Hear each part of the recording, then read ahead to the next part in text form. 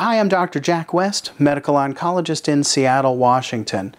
ASCO 2018 shaped up to be a showdown between two trials of chemo combined with immunotherapy as first-line treatment for advanced squamous non-small cell lung cancer. I highlighted one of these in a very recent prior video on Keynote 407, which looked at carboplatin and a taxane, either standard solvent-based paclitaxel or Nab-Paclitaxel, alone versus combination with pembrolizumab. And this was a highly positive trial that I believe should become a new standard of care for most patients with advanced squamous non-small cell lung cancer, probably excepting those with the highest level of PD-L1 expression. But another trial was also presented at ASCO in the same setting, and this was the IMpower131 study. I've got the design for you to see here. This was presented by Dr. Bob Joddy at the meeting, and it was over 1,000 patients with advanced squamous non-small cell lung cancer not previously treated, and it was any degree of PD-L1 expression, and patients were randomized to one of three arms. The control arm is shown in red at the bottom, and this is Carbo and Nab-Paclitaxel as a doublet, compared to the primary control arm B, which was in the middle in blue, and that is the same chemo of Carbo, Nab-Paclitaxel, also known as Abraxane, with Atezolizumab. And the third arm is at the top, arm A, which is Carbo and standard dose, or standard solvent-based paclitaxel, also with Atezolizumab. And the trial was designed to focus on arm A only conditionally if arm B was superior to arm C. There were co-primary endpoints of progression-free and overall survival. The study demonstrated a significant benefit in progression-free survival for arm B, the triplet with Carbo, Nab-Paclitaxel, Atezolizumab, over chemotherapy alone. And you can see the differences. The hazard ratio is 0.71, not a big difference in median progression-free survival, but the curves separate and maintain that separation over time, so that by a year out, the difference in PFS is 12% in the control arm, and it's more than double that at 24.7% in the triplet arm. So when you look at the clinical subgroups, you can see that the trends hold up favoring the triplet combination in essentially all of these different variables. And the main focus, I would say, that one of our biggest interests is on whether these differences are seen throughout the different spectrum from low PD-L1 or negative PD-L1 to high.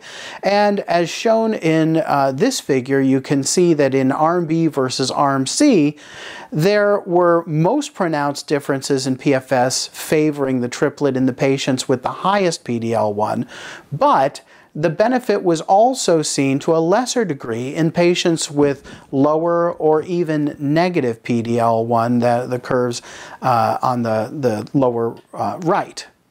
So turning to response rate and duration of response, I would say you see the same theme here, that the best results are seen in the patients with high PD-L1, where the triplet was associated with a very impressive 60% response rate, remarkably greater than the doublet. In contrast, in the low PD-L1 or the negatives, just a modest trend toward a higher response rate, but overall better for the broad population, and no group in whom it looks worse. And when you look at the bottom of the figure, you can see that the duration of responses was higher in the patients who received the triplet across all of these subgroups. Now, when we look at overall survival, it's a different picture.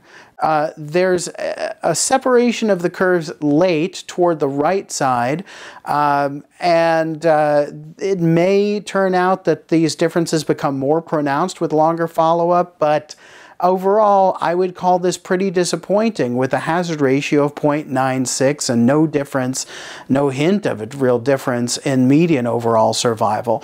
When we look at the different PD-L1 subgroups, it helps to explain this, this finding, which what we see is in the high PD-L1 group a marked benefit in favor of the triplet. We see not much of a difference, but a trend in the right direction for the PD-L1 negative group on the right side. But in the middle, we see curves that just don't make much sense. And the curve that's on top is the chemotherapy alone, and a net unfavorable hazard ratio in this middle group for PD-L1 low. And when you put all of these together, you end up with that curve that we saw for the aggregate overall survival without a benefit. And it's hard to explain this. I think it really must come down more to the vagaries of subgroups than anything else, because I would say it's biologically not plausible that you would have a harmful effect for the low PD-L1 group, but a more favorable appearance in the PD-L1 negatives. So where should we take this? I would say that it's certainly encouraging, and you could consider the combination of Carbo and Nab-Paclitaxel with Atezolizumab as another option, but I don't see why I would want to do that compared to a Carbo and either standard paclitaxel or Nab-Paclitaxel Keytruda or pembrolizumab combination that was studied in Keynote 407, which was positive not just for progression-free survival, but also for overall survival, and that was in all of the subgroups. So I don't see any reason why one would favor or really consider this regimen with atezolizumab. It's not clear that there's real substantial differences between the checkpoint inhibitors, but the fact that you have one trial that was positive in all of these subgroups and overall survival was significantly better, and another trial with a different checkpoint inhibitor in which you didn't see that overall survival benefit, I think we should be cautious about just presuming that these checkpoint inhibitors should be considered interchangeable. We still need to learn a lot more, and for now I would say that the Keynote 407 pembrolizumab and chemo combination is going to be my favorite approach for patients with advanced squamous non-small cell lung cancer. I welcome your thoughts and questions and comments, so please leave them, and I hope you'll like, comment, and subscribe. I'll have more to talk about in subsequent videos. Take care.